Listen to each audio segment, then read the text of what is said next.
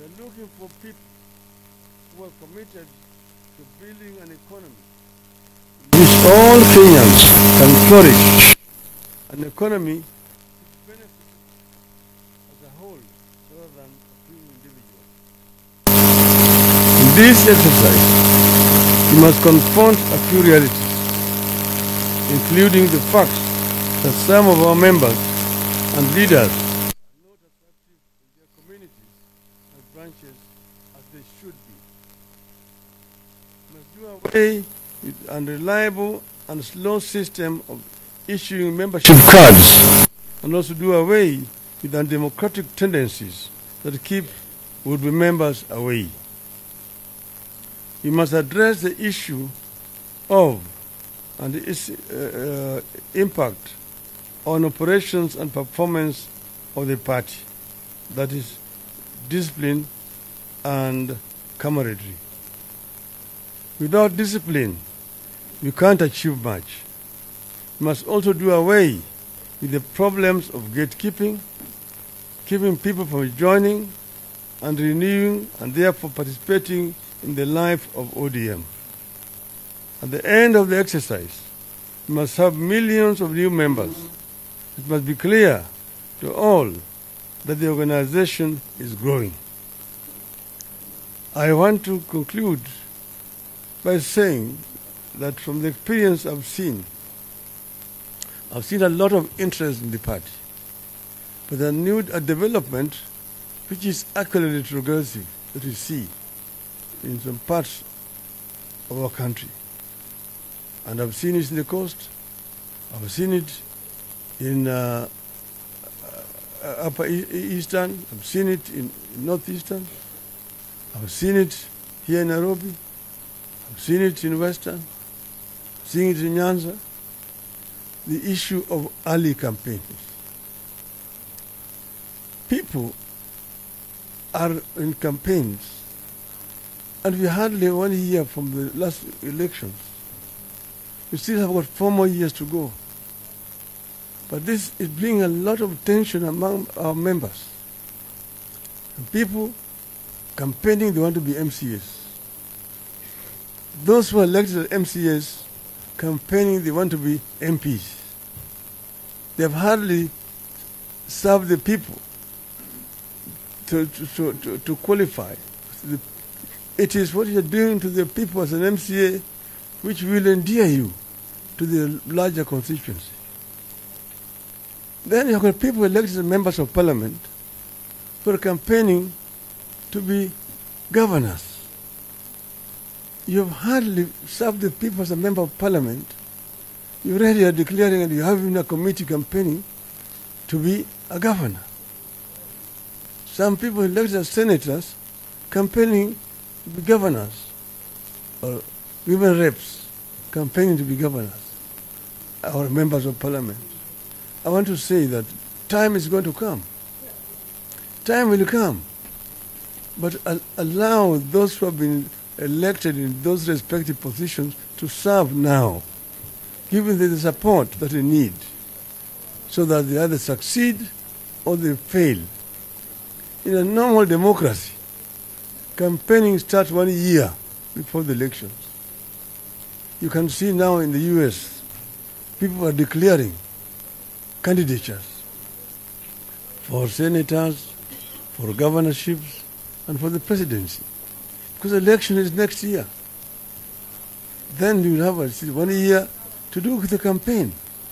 So what I want to say is that it is not right first. We see a lot of enmity being generated among our members, because everybody is now already in a full swing campaign 4 years later.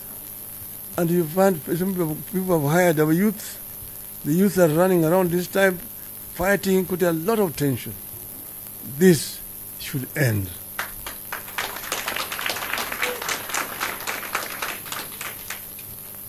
So I think basically that's what I wanted to say here. I want to listen to those paparazzi.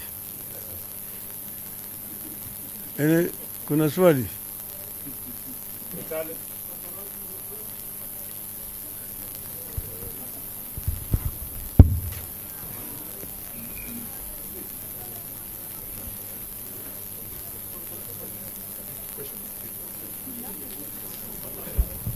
Do you have any questions here? Okay.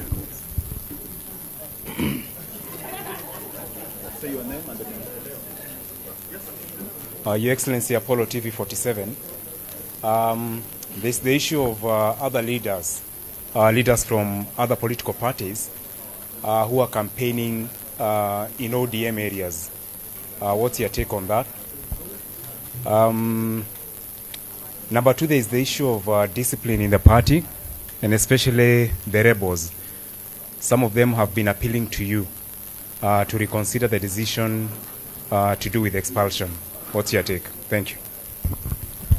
Well, we cannot really control members of other political parties campaigning in our regions, because we live in a democracy. They are very much welcome, except what I've just said now, that it is too premature for people to begin campaigning across board. This applies across board because it generates a lot of tension. You divert people's attentions and energy from productive work. So my advice to them would be also bid your time. Time for campaigning is going to come. With regard to discipline in the party, there are of course clear rules and guidelines how we discipline are handled. And as you know, we have a committee that deals with matters of discipline. Then we have got respective party organs that handle those. So if somebody is unhappy, the manner in which his case has been handled, he has the right to appeal through the normal channels, and this appeal should be handled. You see, there are rules that must be observed. We must strengthen multi-party in our country. If you are elected on a particular party's ticket or a coalition, you actually are basically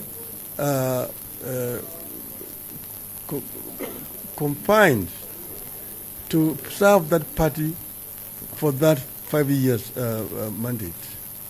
If in the middle of that period you feel dissatisfied with that party, they want to cross the floor, then of course it is your democratic right. But the rules have been that you resign, you go back to the electorate and seek a fresh mandate from the electorate. This is what we are saying. So we are saying those members who don't want to be in ODM are free. They have their democratic rights to move to wherever they want to move. But allow us and our supporters an opportunity to test your popularity. Let us then also have another candidate to replace you. Next. My name is David Muthoka from KTN. And yesterday you released a dossier on the G2G deal.